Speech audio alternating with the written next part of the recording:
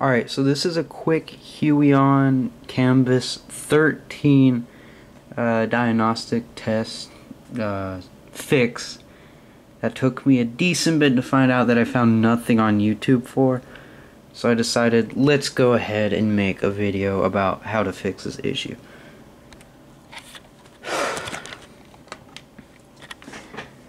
Now, the issue I'm referring to is whenever you have it plugged up and everything, you'll notice you put your pin and you see the mouse cursor.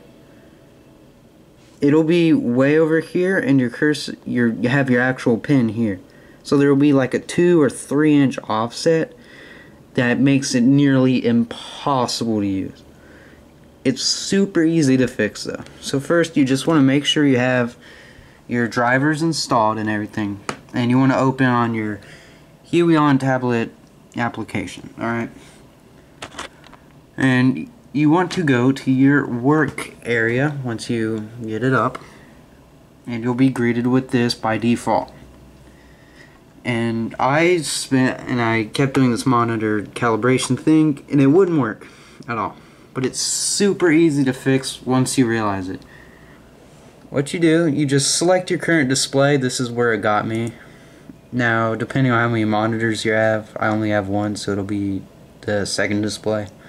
So you just click whichever one your pen tablet is, and then you do the monitor calibration, and then boom, your Huion Kamvas, you'll have a calibration thing.